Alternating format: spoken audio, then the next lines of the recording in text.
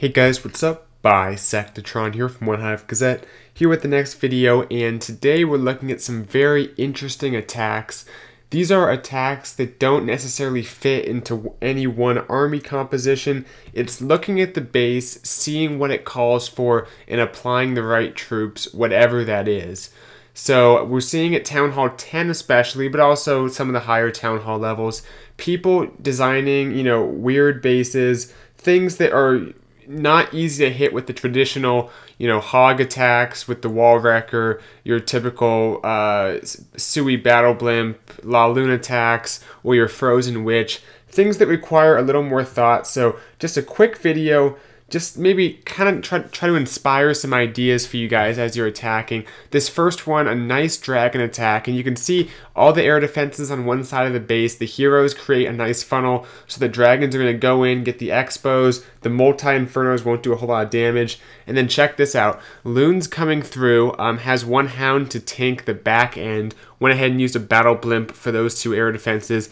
Then that clone spell on the balloons to make a few more. Ton of balloons still left up, and like I said, these multis cannot really hurt the dragons. They just don't do enough damage.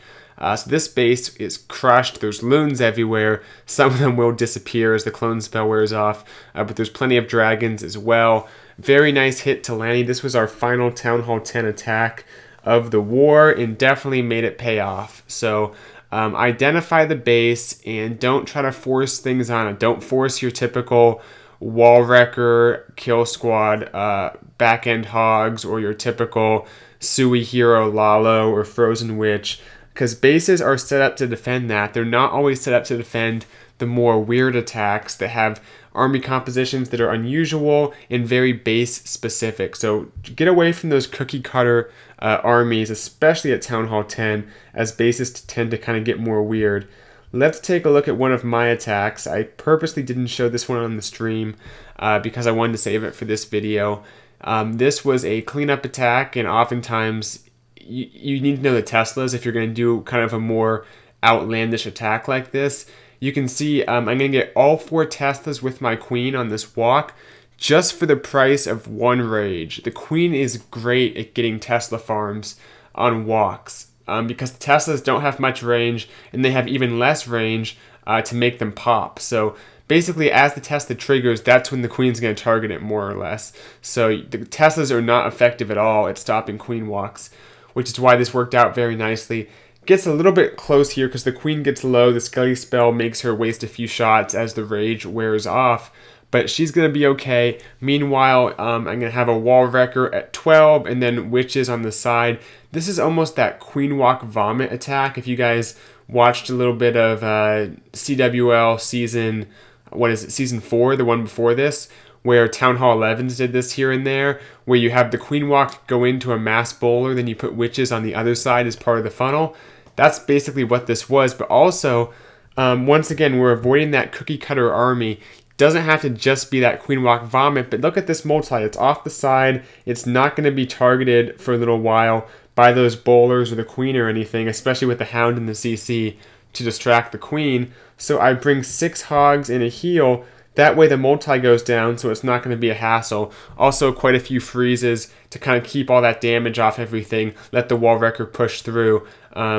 Great value from these freezes, the first 2 especially. Here come the hogs, and like I said, they're going to take out that multi before it does too much work on anything.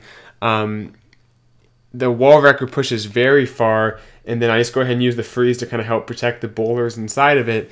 But this is what I'm saying, guys. You'll see how many troops are left up at the end. The witches on the outside, the heroes in the middle, and then the hogs coming from the other side.